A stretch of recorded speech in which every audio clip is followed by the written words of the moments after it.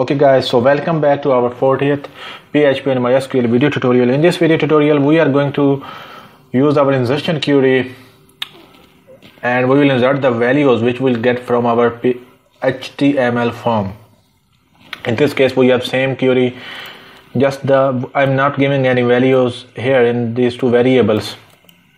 Instead of this I have a HTML form, a simple form, and I will get the values of the name here and the class from this HTML form, and I will insert them in our MySQL database table. In this case we have a form, input type text, and I give it a name s name, and then input type text, name it class, and then there is a submit button with the value save. So this form I will use with method attribute and go with post, and the second attribute will be action, and I will type the name of our PHP file. In this case this HTML form is here, form, and we want to go with our index.php. so in action I will just type index.php, so the values goes to index.php when user will click on submit button. So now let's receive those values. So I will say is equal to v1 variable will get the value from our first field, which is the s name. So $_post, sorry, capital brackets and single quote, will type the name of those. So s name is the name of that first field, and then the $_post and the capital brackets, then two single quotes, then the name of the second field, which is the class, I think so, s name and class. So make sure you have typed the correct name, s name and class. So I will take s class, so that to avoid the complications, because class is a keyword, so maybe this create a problem. So go with s class, and so type the correct name here. Then I just save the value which we'll get from this first s class field into v1 and the s name into v1 and s class into v2. So I'm using those two variable v1 and v2 here for the insertion operation. So I will just save this one, save my HTML form here.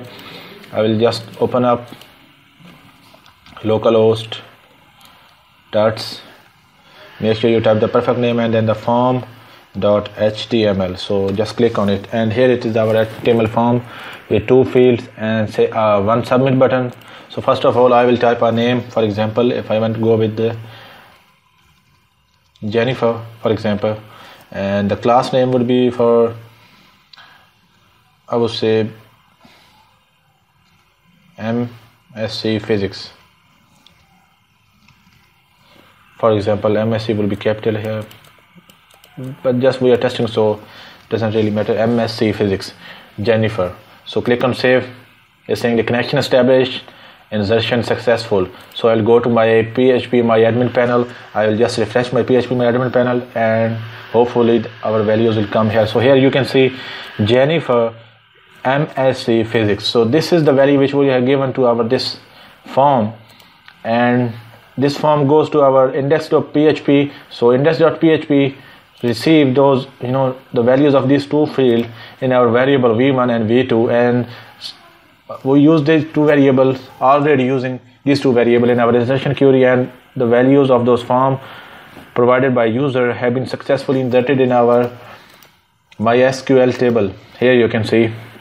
So this is the way that how we can get the values from our form and insert them in our MySQL table. So you can use, there's a little bit different, I think so I need to explain that.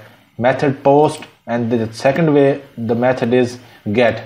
If you are using the method post, here we did not pass anything with our URL, and all the values go to be encrypted, and it's a secure way. But if you use the get method, then they will be visible in the URL.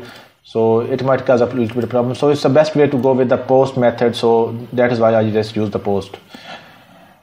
If you have any problem with regarding this HTML form, you should go to our HTML series and first learn those, watch those the tutorial of the HTML forms to better understand the form. So this is the way how we can insert the value to our MySQL table using our HTML form. So if you have any question regarding this tutorial, you are welcome to ask. If you like this video, please hit the like button. If you don't, please give us the reason why you don't like it and how we can improve our videos in future. So take care of yourself, guys, and goodbye. Follow us on YouTube, Facebook, Twitter, Google+. Visit our website www.saadreviews.com and then go to Learn section from menu. Don't forget to subscribe to our channel to learn more.